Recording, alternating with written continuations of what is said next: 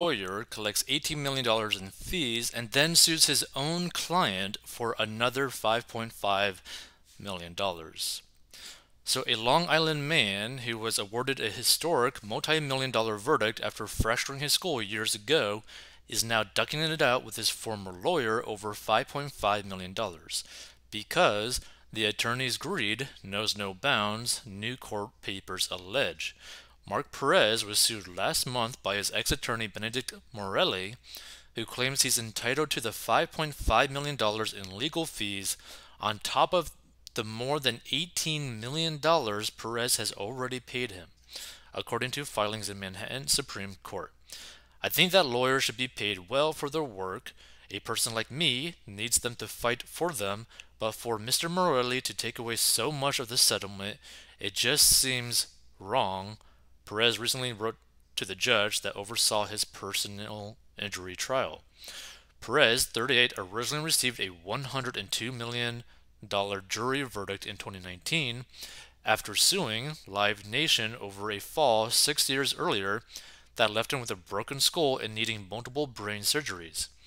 A forklift had crashed into a 10-foot tall booth Perez was working on, sending him plummeting at the Jones Beach Marine Theater.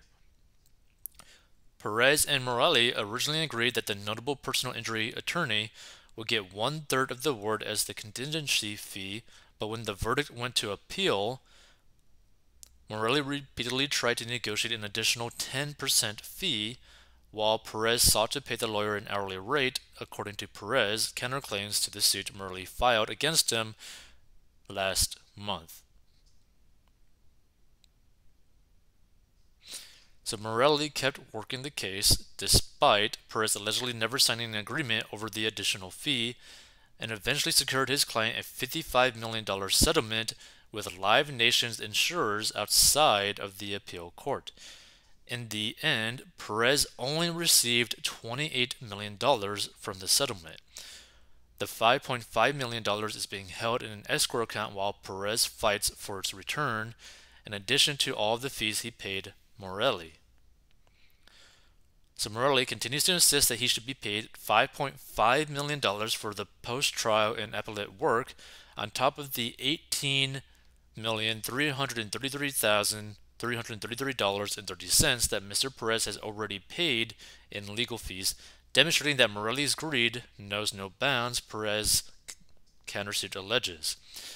In the letter to the judge dated December 9th, Perez added, "I am the one that lives with seizures, surgeries, and the constant fear of more medical problems." I hope you're able to help me now by deciding what should be done here.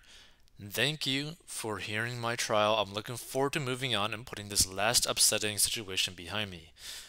Perez also claims Morelli put him in the middle of a fee dispute with his first lawyer, a distant relative, causing a rift in his family. And Perez alleges that Morelli didn't inform him about several prior settlement offers post-trial.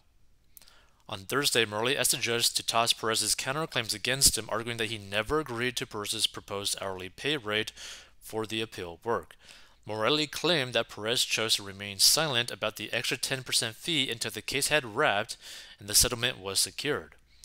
Mr. Perez accepted the benefits of the firm's work with respect to the appeal, did not terminate the firm, and did not ask the firm to stop working on the matter. Morelli's lawyers wrote in Thursday filing, he chose to remain silent while the firm completed the appeal and thereby ratified the 10% fee agreement. The aftermath of Perez's fall on June 26, 2013, left him needing full-time care and caused him to lose his long-term relationship, and Morelli told the Post soon after the verdict. Lawyers on both sides declined to comment. And this is kind of like a really sad and scary situation, right? I'm not going to talk necessarily about like the whole like legal relationship, right? Because that's pretty complicated. But when you really take into consideration that Perez only received roughly so Perez only received roughly $28 million from the actual settlement. and it was originally $55 million for the actual settlement. That is a bit sad, right? Because when you factor that in, right, while also how much he ended up having to pay his lawyer, he doesn't really have much money in terms of like what he actually got from the whole thing, which is sad to see, right? Now, he still has a good amount of money for anyone, right? In terms of like just financially speaking, it's still enough money to like live a really good life, right? For the money that he actually ends up having at the end of the day. That being said, this is the problem in terms of like legal battles. This is also one of the same reasons why, like, for example, divorce is extremely expensive. Like, divorce isn't necessarily expensive in terms of what you're having to give to the other person. It's actually like the legal fees, right? It's how much you're actually paying the lawyers to actually deal with the whole situation. And it's one of the reasons why a lot of people do not like dealing with lawyers, because they tend to know that it's going to be very costly anytime lawyers get involved in a situation. Now, some lawyers will end up making it a much better situation regardless of how much they cost. It just depends on the specific situation. So if I was the individual, right, that got the settlement, I would go through the legitimate process of potentially, bringing up a case to the judge and seeing what the judge says about the whole situation, because the judge also saw over the whole personal injury itself case, right? But it's going to be hard, because what really this individual needs to do is, regardless of what money he ends up truly having after everything's said and done, after all this mess is said and done, he needs to be able to manage that money well enough to where he's not going to be forced to go like work a day job, right? Because the reality of the situation, with his skull being fractured, him having seizures, he's not going to be able to really work really any job, right?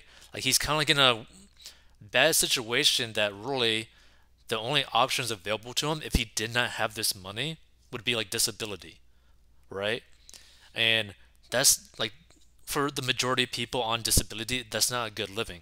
So regardless of the amount of money that he actually gets from everything said and done, he needs to be able to manage it in a way to where he can live off of it for the rest of his life. And that's the reality of the situation. Regardless of his whole legal process, he needs to be able to manage his money correctly after everything is said and done to be able to live off of that. So that means having no debt. That means having a pretty hefty emergency fund because of his specific situation. And that also means that a lot of his money is going to have to be in investments that give him like a cash amount of money basically every single month, right? That he could live off of. And that's the main thing. Like, he needs to be able to live off of the money and live a good life, right? Not just a livable life, a good life, a great life. That's what he needs to do. And it's going to be pretty difficult, but that's the reality of this guy's situation. If you want to learn how to get out of debt and manage your money, go to 40inbox.com.